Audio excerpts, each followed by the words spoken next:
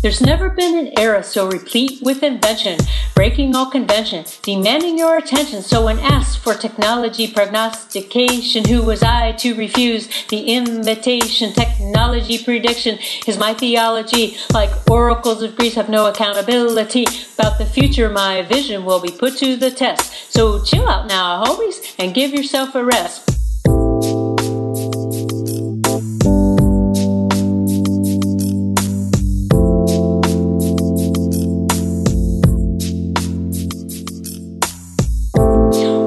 Consider what's happening up in the cloud. The chatter is loud, but is your business plan sound? We got Dropbox and Carbonite and Sugar Sync.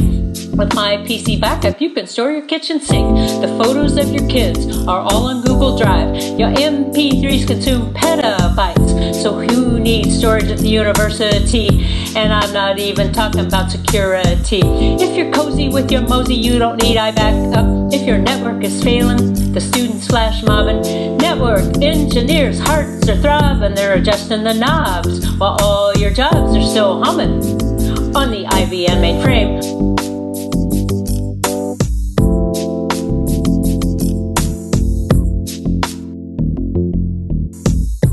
Whoa, how did it ever get so insane? I'm not a cloud hater, no, not for a nanosecond. Life is alive, though the island's deserted. Like a Chevy on the levee, my avatar reverted. But I'm really in love with Office 365. I say it's cool, you'd be a fool not to enlist. But as for choice of browser, I really must insist. Though the speed is impressive, you cannot use Chrome. It's a world of IE, all roads lead to Rome. Or is it Redmond? WA. Who cares if you don't have to pay the bills? Simple price elasticity. Why are you using so much electricity? Ungreen data maps to the apocalypse. Or is it the economy? Ask your CFO which. After all, she the one who writes your paycheck. You catch my drift, homie. So what the heck? What the heck? Speaking of cloud, I hear there's internet too, delivering good things for me and for you, and helping all our students access e-books. That's when they're not texting or on Facebook. When it comes to big data, there's something new. It comes in a box from Internet 2.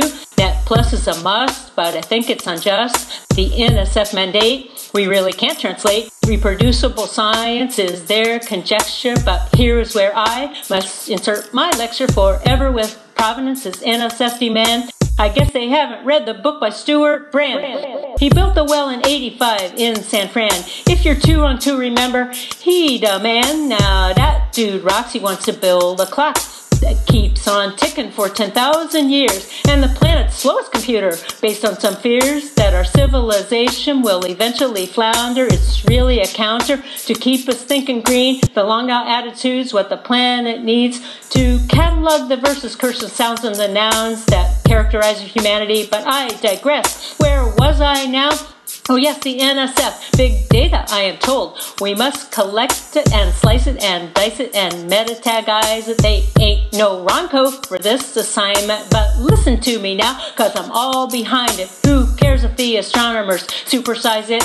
Cause it stretches our gray matter, serve it up on a platter. Ain't no matter, put it all on solid state. Then Hadoop it, map reduce it, voila Beetlejuice. Demand aggregation's the new infatuation, may even solve network saturation, but it better be quick, cause the network is sick without IPv6. The switches are clicking while the chefs in Hell's Kitchen are cooking us up a new secret sauce. It's called OpenFlow, and Google says so.